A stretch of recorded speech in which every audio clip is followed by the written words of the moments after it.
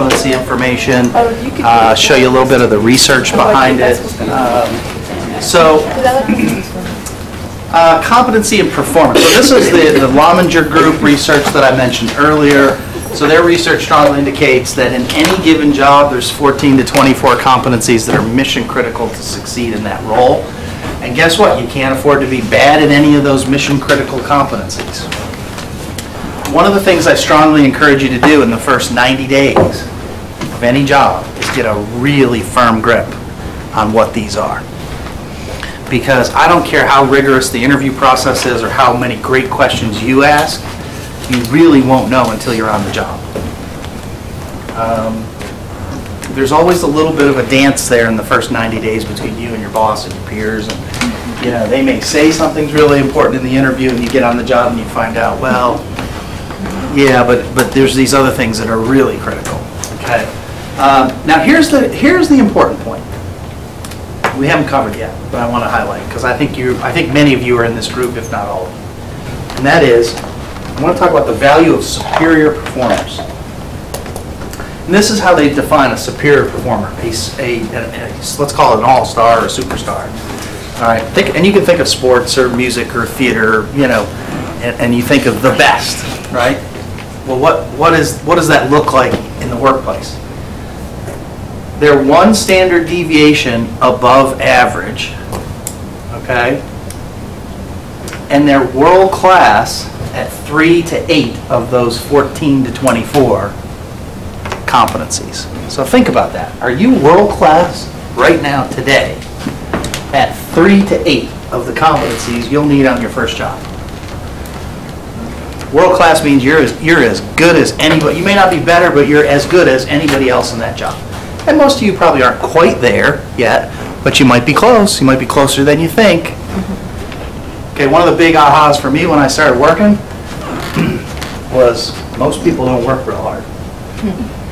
Most people are looking to get by, slide through the week, thinking about Friday.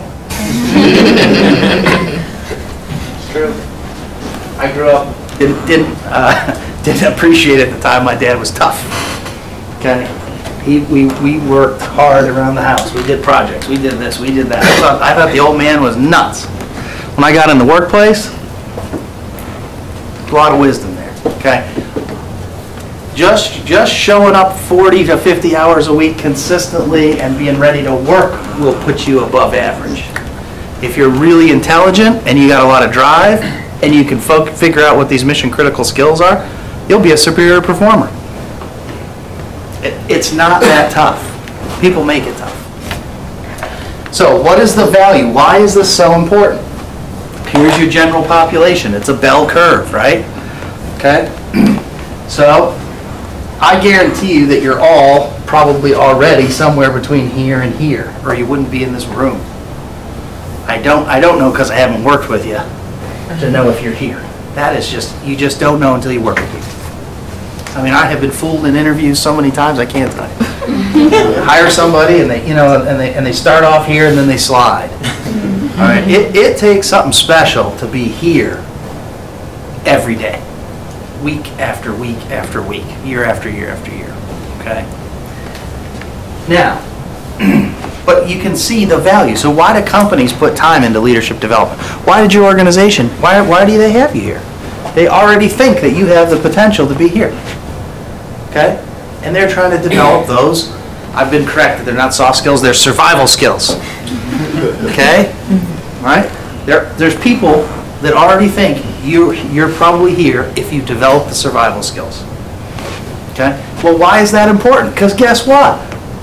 You get people there, high-performing individuals, one standard above the mean, outperform average people by 148%. Think about your peers in class. What's average look like when you're back at your universities, your colleges? You know people are getting C's and D's and B's, and they're just average. They're inconsistent. They don't show up for class. They slide by, right? You know, a lot of your friends with them. Nothing wrong with that. Okay? It's all about what you want to be. If you want to be a superior performer at work, Okay, you got to dial in on these competencies, these mission critical survival skills. And why is that important? And how does that help you? If you can do it and prove it, and anybody in your organization has a clue, they'll recognize that you are 1 to 2 times more productive than your friend the slacker 2 cubicles down. I'm serious. The president of Vanderbilt University is a friend of mine. He came out of the law school, and we were talking about some of these things years ago, and he said, oh yeah, we've got faculty like this, you know, they're way up here. So we pay them 1.5 to 2 times what we pay everybody else because they're worth it. Okay, so when you have people around you who say things to you, and I had a summer job like this once, I don't know if you ever had one of these happen, but I had people around me who were like, man, why are you working so hard? You know? Have you ever heard that one? Guy had a job. You ever heard of Hickory Farms packaging? Or Hickory Farms, you know, they sell the pre-packaged like cheese and meats and stuff at the holidays. Well, there was a plant in my town where they assembled all that stuff in the summer. So think about that. They're assembling your Christmas gift in July. Okay? And so a lot of the college students would come home and we would work at the packaging plant. And it was an assembly line of food and cheese and all this stuff. It wasn't fancy, but it was probably one of the best work lessons I ever had because we had college students and we had people without a high school degree. Okay? Every race, ethnicity, background. Okay? And guess what? Guess what the college students heard all summer? Slow down. You're working too hard. Why are you working so hard? We're all being paid the same. Okay? Isn't that crazy? Okay? But some of you nodded your head earlier when I said you've already heard that in classes or in jobs, right? It doesn't really change you get out there in the big corporation. There will be people, and they may not come right out and say it. They're more refined. They just turn stuff in late. They just call in sick. Okay, you know, that's how it works in the corporate world. Okay, and guess what? That makes you 1 to 2, maybe 3 times as productive as them if you don't do that stuff. It's not just intelligence. All right. So the goal of a lot of coaching, leadership development. Has anybody heard of something called 360-degree feedback? Okay, what is 360 feedback? That's when not only your manager is giving you feedback on the work that you're doing, there's people that's around you also giving you feedback on the work that you're doing. Correct. So we put out an assessment and we say, I want customers, staff, peers, managers, everybody around you, 360 degrees to tell me how you're doing. Okay? And then we sit down and we talk about that, and we tie it to competencies, and we help you see where you can get better. Okay? And so the whole sort of research and stream of study behind this is designed to identify and develop outstanding performers. And guess what? You're already in one of those programs. So congratulations. Okay? So what are we trying to do? We're trying to take struggling to average, average to a star, star to a superstar, superstar, make you even better. So a superstar, and many of you are probably already superstars, you will come in, you will blow through the individual contributor level, you'll quickly be into a manager role of some sort, but, and this is the thing I want you to remember, but you still got something to learn. New competencies, new challenges, stuff you haven't dealt with. So just because you're a star, don't get a big head. You're a superstar, don't get too overconfident. Okay? Remember, there's always another height. There's always a new challenge. There's always something you can prepare for. Okay? Remember I talked about learning agility? So what do you think is the engine that drives your movement? Forget competencies for a minute. We talked about that. But what's the engine that drives your movement across all this? It's that learning agility. So let me give you an example of learning agility. It's the ability to be dropped into a completely new situation and you got 90 days to figure it out and get something done. Okay? No excuses. You are expected to figure it out and get it done. And I'll give you an example. This happened to me 2.5 years ago. We have some graduate programs. We were coming through the downturn. We didn't have enough staff to support them. So somebody came to me and said, I think we just need to hire a vendor on a very short-term basis to provide some career coaching. Jason, go make it happen. You got 90 days. I've never hired a vendor. How much do we spend? I never did a contract like that, blah, blah, blah. Jason, I don't care. This is a stretch assignment. Figure it out. Okay? So what happens as you move up, they start to take the training wheels off. Okay, nobody's going to handhold you. They're not going to tell you what books to read. They're just going to give you what's called a stretch assignment. And guess what? The research shows that the learning agile figure it out. Okay? So if I said, okay, the whole group tomorrow, we're going down to Hartsfield, we're getting on the airplane, you're going to London. We're going to the Olympics. All right? And I want you to figure out how we're going to get a hotel and tickets, and we're going to get around, and you're in charge of the group. You got 24 hours. Go. Okay, I mean, that's extreme, but, okay, we would find out very quickly who was learning agile and who was not. I did this to my daughters once. We were in D.C. and we'd gone around for a day, and we were in a hotel that was right on the subway system there. And so one morning we get on the subway, and we had one of these brochures where we were going and a little map, and I said, her name's Lizzie. I said, Lizzie, you're in charge today. She's 13 years old. Oh my God. I said, hey, you're going to be okay. We're going to stay together. You can ask questions. I just want to see how you do. You know what? She did pretty good. She got us around, 5 or 6 hours. She was in charge, got us around, no problem. But then she hit the wall and started crying on me, I'm tired. But you know what? For 5 or 6 hours, that was pretty good. I found out that she's pretty learning agile. Okay? My point is, most of you probably haven't been tested like that yet. You might have, but not fully. And learning agility is definitely something you can become better at. All right, but think about how would you respond, and maybe even volunteer for some assignments like that early. Okay, when it's not do or die. Okay, you get on the job and you see some mission critical stuff, and you just volunteer to be part of it. Just get closer to it. See what's going on. What does it take to lead something like that? Okay. So one of the things about competencies I did want to touch on is competencies have to be behavioral based. A competency isn't just like I know it. We talked earlier about intelligence and sort of hard skills, right?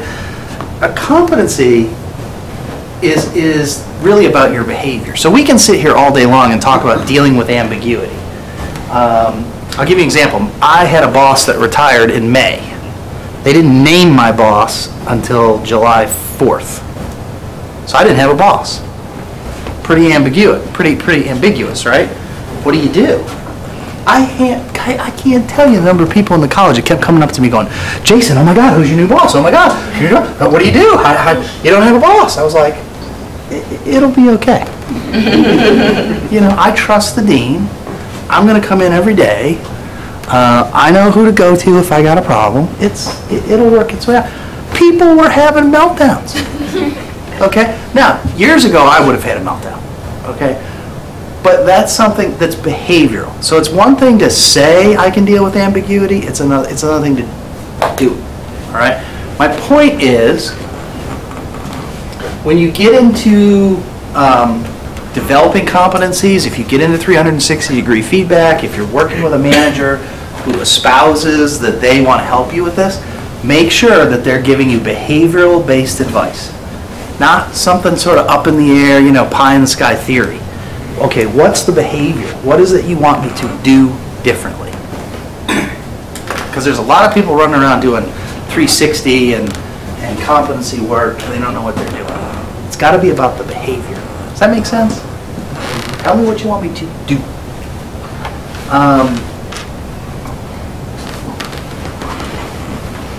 Now, 360 feedback should only be used for your growth and development. It should not be used, and a lot of companies do this, so I'll pick on Joel for a second. Joel's been with us for 2 years. He's doing, I'm just picking on him. He's not doing real well, okay? But I'm a chicken as a manager, and I don't really want to tell Joel because I'm a chicken, because I haven't developed that competency. Okay, so what do? Joel, we're going to put you through some 360-degree feedback. We want to help. We want to help you. Help you.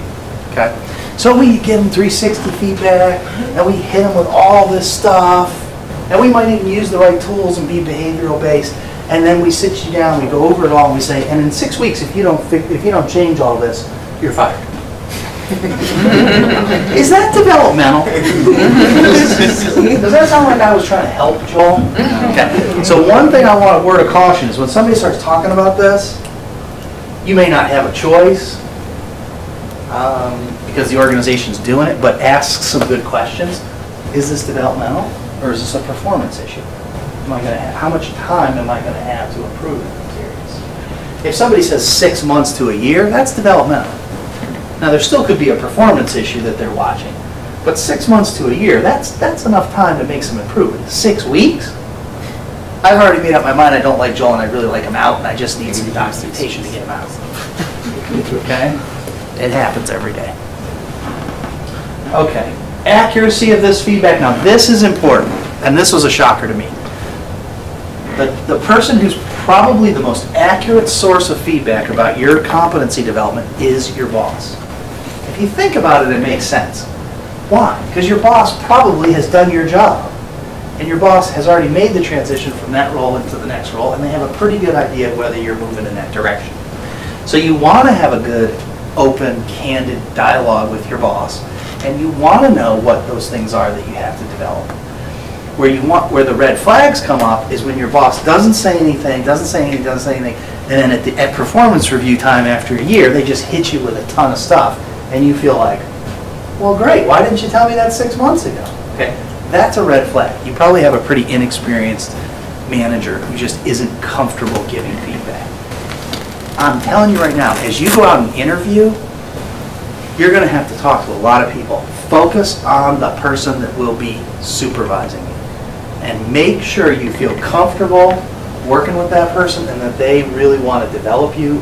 And they can be firm, they can be demanding. Okay, but the number one thing you need is candid, honest, regular, not daily, not weekly. But every month or so, you ought to have a conversation that goes beyond, hey, what'd you do this weekend? You know, it ought to be about how am I doing? How can I get better? What am I doing well? You know I'm not perfect. What can I do better? Right? And then the feedback ought to be behavioral based. So really important to think about that, because a lot of people get caught up in, oh, the benefits are great and they're paying me a lot of money and it's on the east side of 400 up in Alpharetta, and and the next thing you know, they're working for Attila the Hun, or they're working for somebody who's, just incompetent, right? You want somebody who's really good at their job. It isn't their first time being a manager, and that they have probably more than one person reporting to them. Peers tend to be the second most accurate. So even if there's not a 360-degree feedback system in place, guess what? Talk to your boss, talk to your peers. The first, 90 days to 180 days, it's important to get some regular feedback, the first 6 months. Now this is interesting. Direct reports. So if I have people reporting to me, they're actually third, but most accurate on leadership. So if my staff doesn't think I'm a very good leader, guess what? I'm probably not a very good leader. They could be dead wrong about a lot of other stuff. And this has happened to me. Okay? I mean, this has happened. There was a period in my career where I wasn't a very good leader. Okay? I had to listen. I was really good at everything else, but this was not good. I was too busy just doing my own thing. I wasn't really listening to people. Guess what? I had to change my behavior. I mean, it was amazing. It was like, you don't listen to us, you don't talk to us, you don't da-da-da. Okay, fine, we'll have regular one-on-one meetings, and we'll have a weekly staff meeting, and, and I started listening and actually implementing some things that they wanted, not everything. Changed it in 90 days. So, I mean, to me, it was like, what's the big deal? Well, it meant everything. Okay. Now, this is the funniest part, and this is important. The least accurate, self-reporting. I think I'm wonderful. I'm just perfect. Right? This is the value of 360. Okay, and you want to have your own system. You don't want to wait for the company to come up with 360. You need people that you trust to give you feedback. Okay, because you think you're wonderful, and it has absolutely no correlation to your real performance. At least that's what the research says. This is interesting. Have anybody heard the term perception is reality? Right? So I walk right by Joel in the hallway because I'm busy thinking about 8 million things. I didn't mean to ignore him, but what's the perception? Oh man, that boss is so aloof, he never even looks at me. He's rude. I might have been walking by him thinking, oh, there's Joel, he's up for promotion. I think I'd really like to see that. Okay, that's in my head, right? So my point is, all this behavioral stuff is really important because that's what people use to make decisions. It doesn't matter what you think. It doesn't matter what you meant to say. It matters what you said and what you did. And I guarantee you, when you become a manager, this goes up. This is one of those blind spots for people. It's like, we might all be peers and one of us gets promoted. Joseph gets promoted. We are going to watch you like a hawk. Okay? It's human nature. We're going to watch you, and we're going to be looking for consistent behavior. And you know what? That's a blind spot for most people. It's like, whoa, I came in 10 minutes late. Why is everybody else coming in 10 minutes late? I'm the boss. Well, you did. It's okay. It must be okay. All right. I'm going to skip. Some of this is more for people in HR. I talked about stallers and stoppers earlier, things that might derail you. This is a great conversation to have with a mentor as you're getting promoted.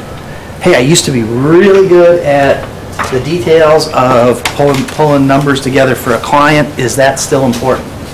I guarantee you in roles like yours, probably a mentor would say, no, actually you got 5 people that are supposed to do that for you, and if I catch you doing that, you're doing your job wrong. Mm-hmm. Your job, you're not leading if you've got your nose down doing numbers. Whoa, okay. Got to let go of that one, right? So dial in on this. Dial in on those things. That's important. We talked about this.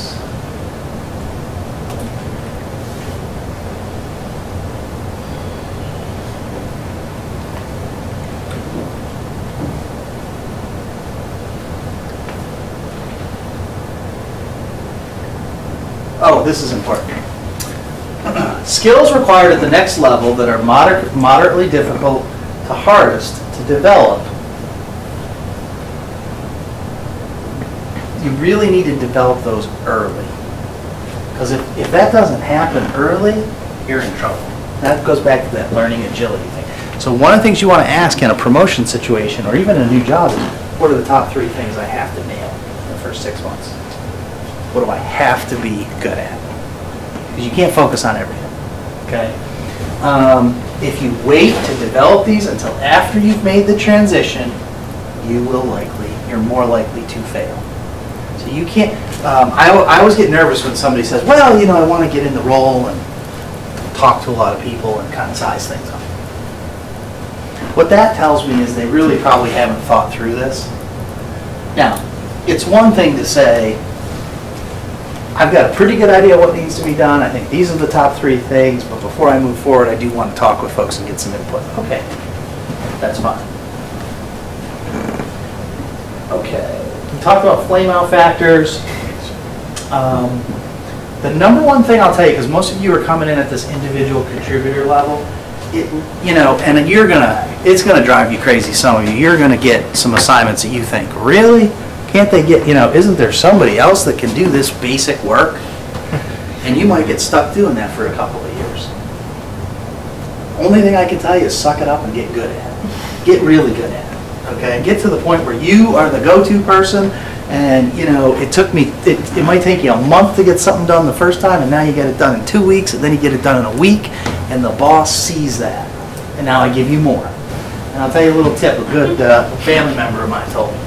Because that happened to me early in my career. I was like, man, they just keep giving me more. They just keep giving me more. And he kind of smiled at me. He goes, that's what happens to good people. You know, when you're good, they just give you more. All right? And you can do that up to a point. Okay? Because you get better, you get faster, you get better at using the tools or the resources around you. And then there's a point where you have to go into the boss and go, I'm not sure if you're aware, but remember that bell curve? You know, I'm not sure if you're aware, but I'm one standard deviation above average, and I'm doing about 1.5 to 2 times what everybody else is doing. We need to talk about a raise or a promotion here. Okay? But you got to do that. And here's another dirty little secret about the work world. Okay, you can't do that for 3 months and have that conversation. You got to do that for 6 months to a year minimum. All right. Drives me nuts when I hire somebody and they come in 90 days or frankly even 6 months and they're looking for a promotion. I mean, you've got to prove to me that you can do this for at least a year consistently. All right? And so one of the things I suggest is you don't have to be an all-star on the first day. All right? You want to get better and better and better and be consistent and stronger and stronger and stronger. Don't come in and burn yourself out in the first 90 days. Just keep coming on strong, okay? All right, I'm going to skip out of this and show you some more interesting things. Now, one of the things I sent you via email before the session was two PDF documents. This comes from the Harvard Business Review.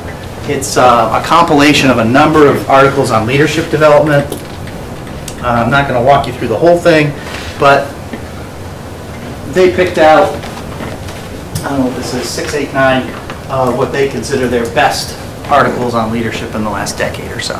I'd encourage you to read this, review it, try to tie it back to some of the things you've learned this week, some of the things we've talked about, and just use this as a reference point because, as we said, you know, it's really not going to be, longer term, it's really not about the hard skills. It's going to come back to these things. The other reason I showed you this is I think HBR is just an amazing resource. I mean, a lot of stuff on their website that you can get for free. The subscription's not cheap, but I think it's worth it. But if you don't want to subscribe yet, check out their website. They've got blogs and all kinds of great tools, and a lot of it's about your own career. I mean, there's always a thread in there every time they put something out about driving your own career. And if you know, one of the takeaways definitely I hope you take with you, back to our analogy of are you climbing a ladder or is it a rock climbing wall, right? I think we all agree it's more like a rock climbing wall. Here's the other thing. Who do you think's in charge of your career? I hear a lot of whispering. You are. I mean, I am telling what you are. Right. Do you think the company's in charge? Do you think your boss is? Maybe way back when, there was a little bit more emphasis on let's identify talent and groom and develop, okay? In some of the best organizations, there's still some talent management and talent development, but it doesn't usually happen until you get here or here. So guess what? For the first decade, you are in charge. I mean, it's really on your shoulders. So whatever you need to do, career-wise, you're going to have to figure it out. And, you know, that doesn't mean there aren't people to help you. It just means nobody's there isn't somebody, let's say you're working in a big office building, there isn't somebody 10 floors up sitting around going, yeah, I wonder how Joel's doing. You know, maybe we need to move him over here, move him over. You're lucky if your boss is thinking that way a little bit, maybe, okay? And again, I don't say that to sort of scare anybody, but I think you got to know what you're getting yourself into and be thinking about what those next couple of moves are. All right, so that's one resource. I encourage you to check that out. Other one I wanted to share is Korn Ferry is the parent company that bought a company called Lominger that did all that research I showed you earlier. Korn Ferry's into leadership development. They're into executive search. And this is a great article on building those leadership skills that matter, those competencies. If you're really interested in this topic, you know, just encourage you to read this. So I wanted to share that with you. And there's a couple of charts in here that you might find interesting. You know, untapped strengths, strengths we're leveraging, things that really could differentiate you that's hidden. I guarantee you that all of you have some hidden talents, hidden skills that will never come through on the resume or in the interview process. All right, one of the things you got to do early in your career is figure out where the organization's going, what makes you different or unique, and how do you align with that? Okay, beyond that current job that you're in, so that these start to come to the forefront and the people around you start to see it. Okay, so that's another resource. Let me give you a couple of websites I want to show you very quickly. This is a website called Job Titled. I think I've sent you the login, the link in that email. And Job Title is really an interesting resource. It was developed by a group of alumni from Robinson. They literally have scanned millions of resumes into a database. And what they did then is they took and tried to figure out what is the career path for, and not that there's one, but what are some likely paths for people all the way up to the C level. Okay. So what I like to do with this for people that are sort of thinking through this career pathing is challenge you to go in here and just do some research. Okay. And so what I pulled up. So under Explore, you can literally search by job title, you can search by your degree, and I typed in actuary, and a bunch of titles came up. This is just one of them, actuarial associate. But here's where it gets interesting. So you've got next jobs, previous jobs, okay? Oop, I guess we've been logged in.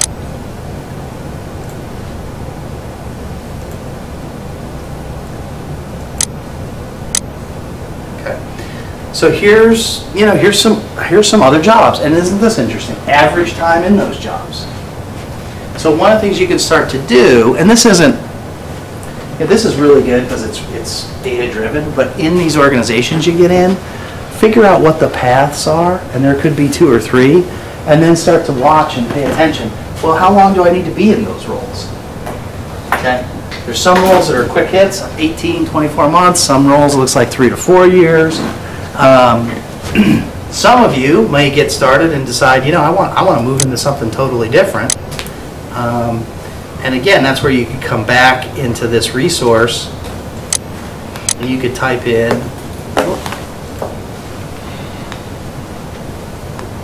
you can time me out. So let's say you get down the road and you want to do something different. One of the things I like to do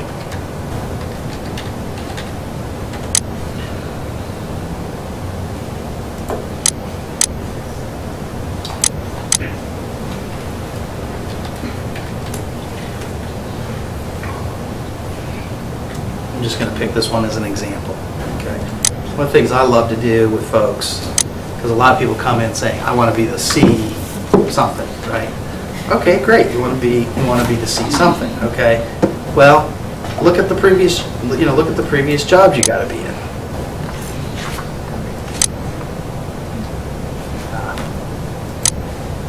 That's loud. Try it one more time.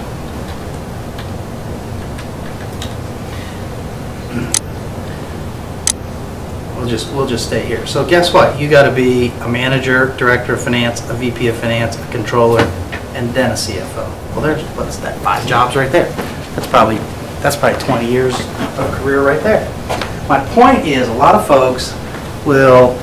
You might hit Joshua might hit a point in his career where he's stuck, he's frustrated, wants to do something different. He comes back to school, takes an internal lateral move, whatever the case may be. And he's saying, you know what, I want to get on this track. And frankly, a lot of people come to folks like me with very unrealistic ideas of how quickly that's going to happen. I'm going to come back, get an MBA, get an advanced degree, and I'm going to skip over 5 levels and go right to the C-suite. Okay?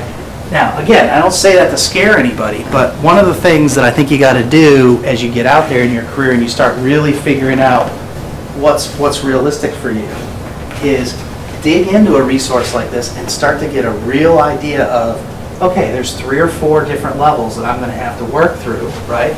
And then tie all that stuff back to what are the competencies that I got to develop to do it. All right? One of the things with this rock climbing wall idea of your career is, so let me pose this as a question. When would it be a good idea to take a lateral move?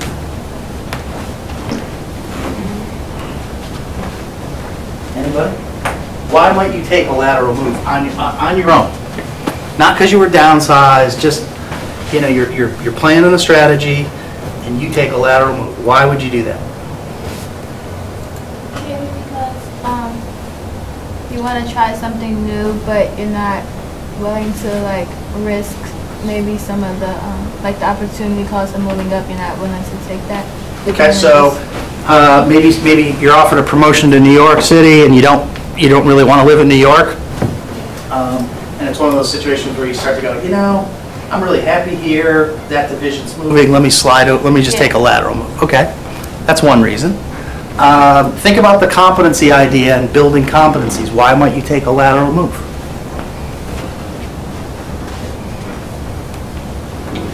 Okay. Maybe you are not expecting like challenges.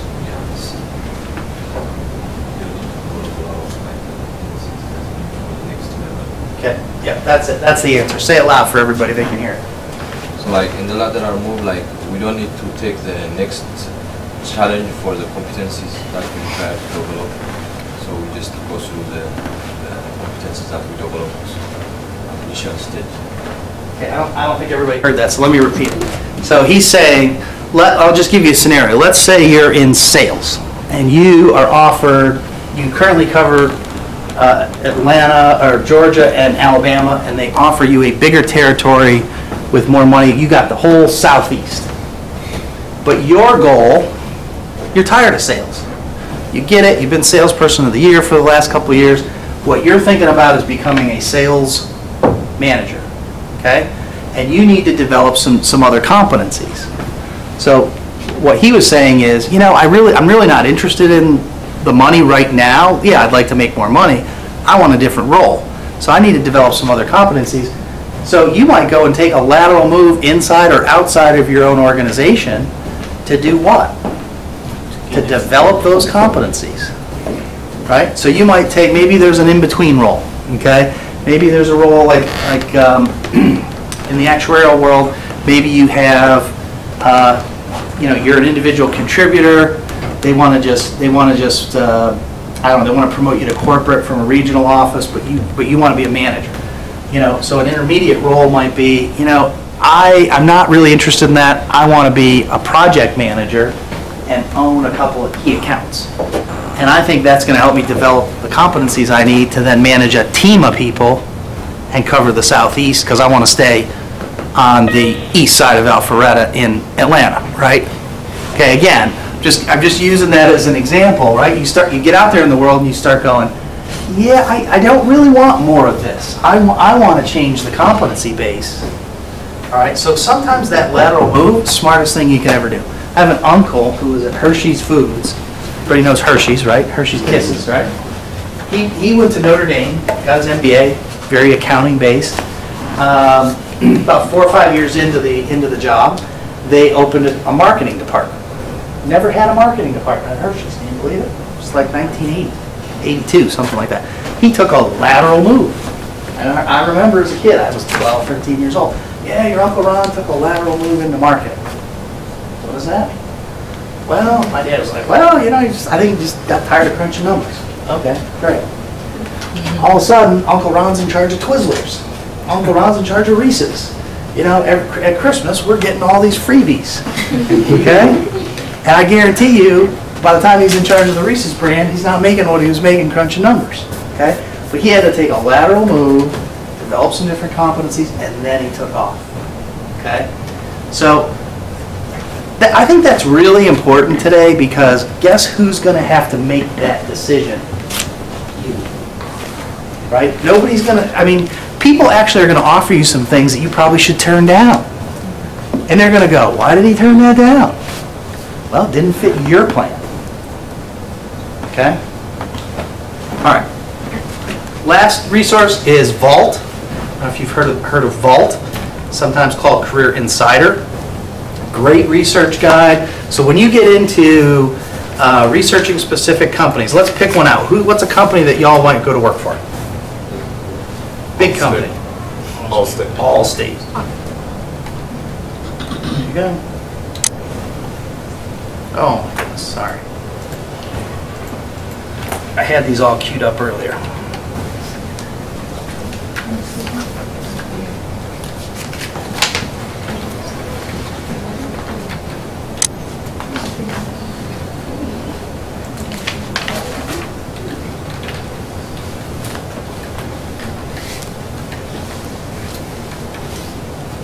I'll tell you $1 million idea.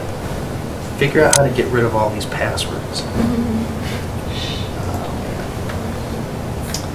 Let me try one more time.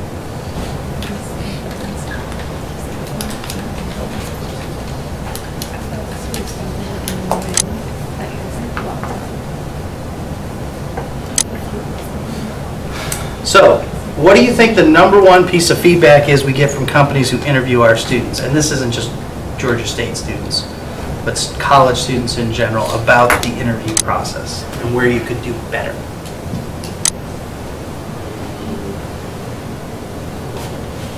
What do you think they tell us? Somebody interviews hundreds of college students, and I say, what can college students do better today? What are you regularly disappointed with? They don't know enough about the company. No company research. And here's why it drives all of us old gray hairs crazy.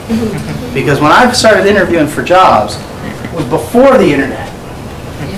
Okay? So here's what drives us nuts, is you today have access to this stuff at your fingertips. Even if you don't have login to Vault, you can go on Google and get a bunch of information in seconds. Okay?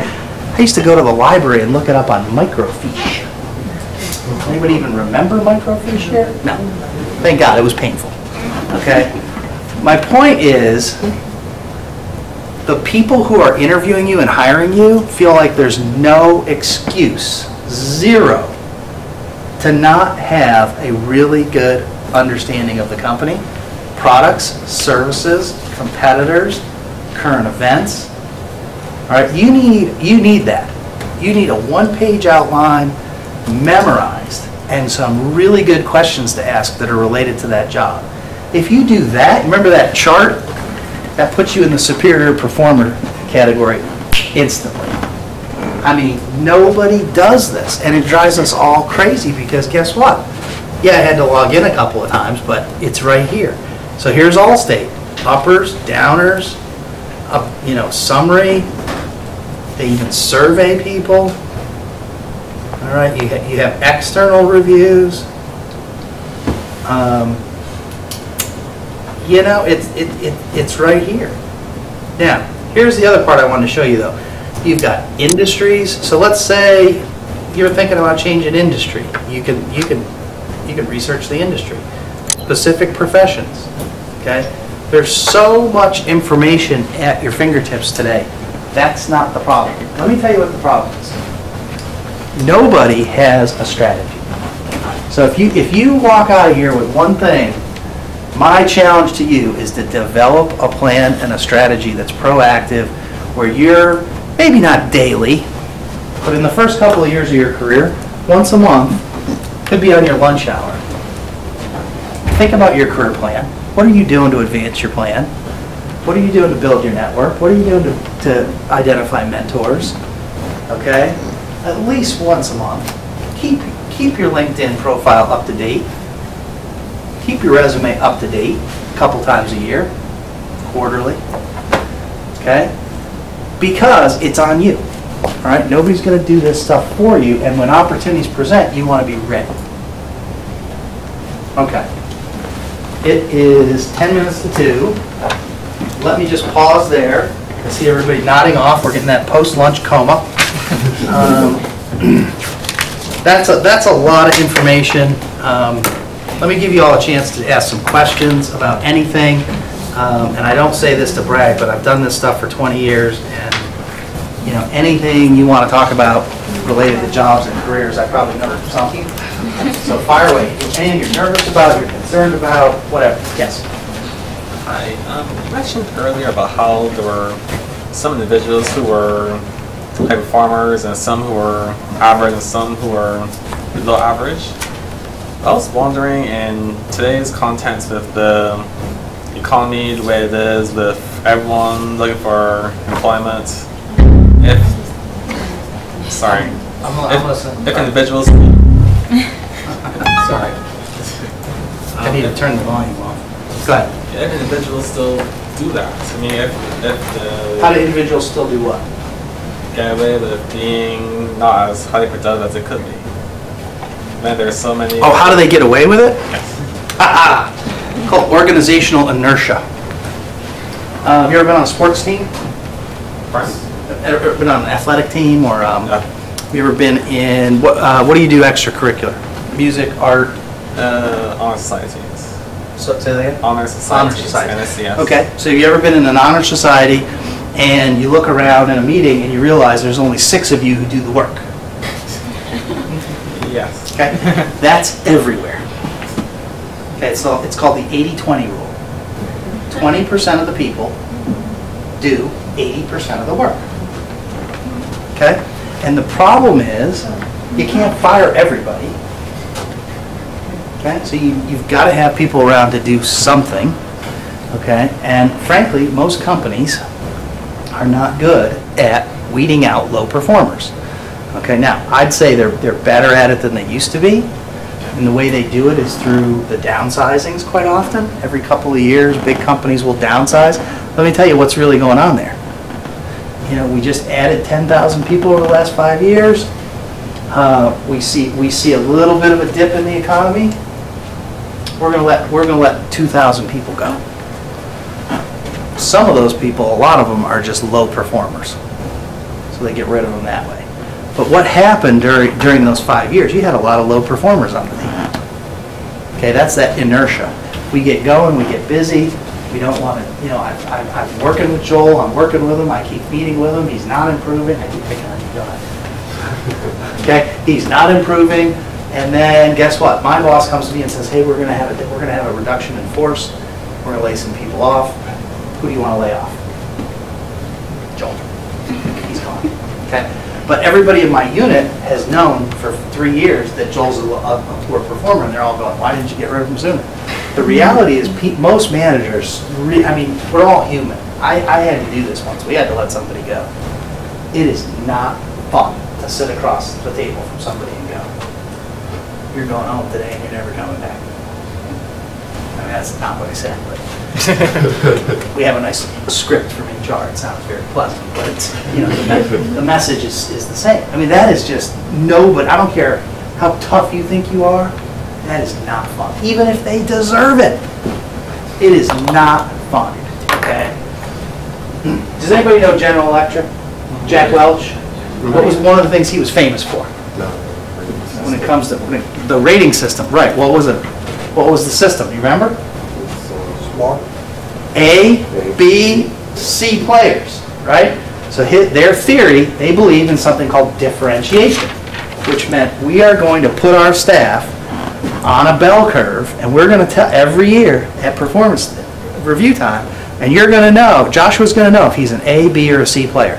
And if he's a C player, he's going to be put on a short timeline with a lot of feedback to turn it around, or he's out. Okay? And GE was pretty good at that in terms of moving the low performers out. Do you think they were perfect? Heck no, they weren't perfect. I know people who worked at GE during that time. You know what they told me? Well, there was a lot of ways to game the system. Okay? Why does that happen? Because we're human. You know, yeah, he's a good guy. She's great. Her husband just passed away. I don't want to, you know, we don't want to force them out. All right? So, I mean, it's a big answer to a very simple question. How does that happen? How do low performers stay around? The other reason low performers stay around is, there's 2 other big reasons. We hire the wrong people for the wrong job, right? That's a misfit, and then we kind of struggle to figure that out. Or We promote people, and they don't have that learning agility, and they're in over their head, and they're struggling. And it takes a while to figure that out. Okay? Any organization's not perfect. Okay? It takes time, and you're always going to have average or below average performers. The question is, how quickly and effectively do you deal with it? You get feedback to them, do you try to help them, do you try to support them, and if they can't, you move them out. Other questions? Anything on these topics? Yes? Let's say that for some reason you do understand that your learning agility is not as great as others do. Is just learning ahead of time, trying to learn those competencies before time, is that the only really effective way to... Absolutely. So man, I am not the most learning agile person. I have to read things 3 and 4 times to get it. So DeMar just came up with a great idea. Guess what? Plan ahead. You know you're getting a new job. You know it's coming, or you think it's coming. You start reading and preparing and developing early. You may just have to put in more time. I have a cousin. My dad used to say he never had to crack a book. He was just smart, right? Just literally didn't even have to look at the books. Me, I had to buy them, I had to read them, I had to reread them, I had to outline them. It was more sweat than intelligence. Wasn't that book smart back then. My point is, what he's talking about is adaptation. Know yourself. It's all about how badly you want it. Have you ever wanted something so bad that you just went above and beyond to get it? I'm sure you did. You wouldn't be in this room. Okay? So absolutely, that's what you do. Other questions? Other questions on anything related to career? Yes, ma'am. My question is, okay, when you go into the job site or whatever, as an entry level, and people have different personalities, there's people who are shy. Do you think in corporate America especially, shyness brings more negative to... Great question. So if has anybody here taken the Myers-Briggs type indicator assessment? You find one of the things you find out is if you're extroverted or introverted. Introverts sometimes are referred to as shy. Introverts tend to like to work in quiet space, and when they need to recharge their batteries, they don't go to a party. They go and read a book or do something quiet. Okay. And introverts often really struggle with a lot of noise and a lot of people and a lot of interaction. Okay, there's some, not all, but typically, if you describe yourself as shy, you're probably introverted. Couple things to know. Number one, it's a spectrum. So on one end, you could be extremely extroverted. On the other end, you could be extremely introverted. Most people over time sort of move to the middle. I used to be extremely extroverted. When I first started taking that assessment 20 years ago, I'm kind of drifting to the middle. I need a little quiet time once in a while now, right? So it's not like you're permanently fixed, but if you are at one end or the other, you're not going to flip-flop and go all the way to the other side. It's just, it's a little bit like a thumbprint. It's who you are, okay? However, it's really important to know thyself and know, okay, I'm introverted. Maybe in that entry-level job, if I'm in a cubicle or an office and I'm doing spreadsheets all day, it's not an issue because I don't have to interact with a lot of people. I can kind of do what I need to do. Promotion time comes and I've got to interact with more people. Now I've got to think about, okay, I may be out of my comfort zone, but I'm going to have to work at being more, less shy, more interactive. And I'll give you an example. There's a person we work with who's definitely introverted, and he and I have talked about this, and recently moved into a management role, and I said to him, look, I'm not trying to radically change who you are, but there's like 2 or 3 little things that could change people's perception, and one of them was, I said, the first hour of the day, do not come in, ignore everybody, shut your door, and go to work. Come in, spend 20 minutes, just go around, chit-chat with folks, say hi, then go in your office. Totally change people's perception. Oh man, this person's really interactive. They came and talked to me. He's still introverted. It's just not You know, it's just he's doing some things intentionally to interact with people. Now, you talked about sort of getting over being shy. There's other things you can do. Have anybody heard of Toastmasters? Yeah. Okay, Toastmasters is a wonderful organization that if you are in a role where you're going to have to get up and speak like this or do introductions, they have a series of meetings that you go to, and you get to actually practice all kinds of different kinds of public speaking. And you do it with people who are all kind of in the same boat, and you encourage each other, so it's a positive experience. So again, let's say you're an introvert, you're kind of a shy person, but you really want this job where you know you got to do some public speaking. Well, back to the point we were making earlier, do something about it, right? In advance, get yourself ready. Join Toastmasters. The one thing I do sort of feel for introverts is when you look at the population, 70–80% of people are extroverted. So introverts sometimes feel a little bit like, boy, I'm different, you know, and I don't fit in with this group. So I do think, unfortunately, it's the way it is. Business tends to favor extroverts generally, and if you're introverted, you just need to be aware of that and try to work against that a little bit, right, and try to develop those skills and know when to use them. An example, I read a book about a woman who believe it or not, does public speaking for a living, and she said, you know, I just had to realize that when I was done with my speech, I didn't need to go to the networking reception afterwards because I was exhausted just getting that speech done. The next thing I needed to do was go to my hotel room and rest for an hour. Then I could go back out to dinner and interact with clients. So that's just self-knowledge, self-management. But that is a great question. I'll take one more question, and then I've got one last thought to share with you. Yes? Let's find out, like, which group of people would be the best to take feedback from? Those who criticize you or those who like you? Say that again. Those that criticize you or those that like you? So when you think about 360-degree feedback, again, remember, your boss, you definitely want somebody who's your supervisor because they really have a pretty clear perception of where you're moving. You definitely want some peers, and in that peer group, it would probably be wise to have some people that, you know, were, let's say, more friendly, and those that maybe weren't. Because again, you're trying to get this holistic look, and the way those 360s are developed, let's say I really don't like you. I mean, we had an argument a couple months ago, and, you know, I just don't like you. Well, when I get a 360 on you, I can't, like, write in nasty comments. I have to fill out something on a scale and rate you. And there may be an area for a comment or two.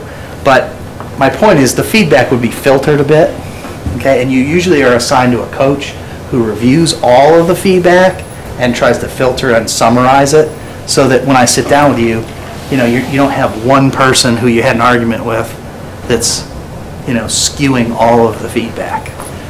But again, you know, some of your critics really are your best friends because they're the ones that illuminate those blind spots. Okay, you don't want a personal. There's a difference between being critical and somebody is making a personal attack. You know, if somebody's making a personal attack, that's not what we're after. We're after somebody who can, you know, who can really give you feedback, even if it's something, boy, you really got to improve. Okay, let me close there. Last point that I'll share with you is there's a lot of research done by a faculty member at Michigan State about what's going on in the talent market, and I think it's going to really impact you all. So we talked about how organizations are flattening, right? One of the things that's going to hit in the next 10 to 15 years is you've got a lot of baby boomers that are retiring. So for every 2 baby boomer positions at a senior level, guess how many they're going to fill? 1. And you all are probably some of the people that will fill those roles. So congratulations, you're going to get some really cool roles that are like double the work. Okay? Now how are you going to get it done? Well, here's what they're banking on. The person that just retired isn't nearly as good as you are with iPhone, iPad, social media, Twitter, you name it. So they're betting that you can leverage technology in a way that the generation that's retiring can't even fathom. So one of the secrets to your success needs to be figure out how to do that and do it well and get into that superior performance category leveraging technology so that you can handle that if you aspire to those kinds of roles. That's the opportunity that's out there. I hope this helped. I've really enjoyed talking with you all. I sent you an email with all kinds of links and information, and I would really appreciate if you just ping me back and give me some feedback, what you liked, what you think I could do better. And I just hope you have a great week here at Georgia State. We've enjoyed having you here today, and I'll be around this week if you want to come find me. My business cards are in the back table. Okay, thank you.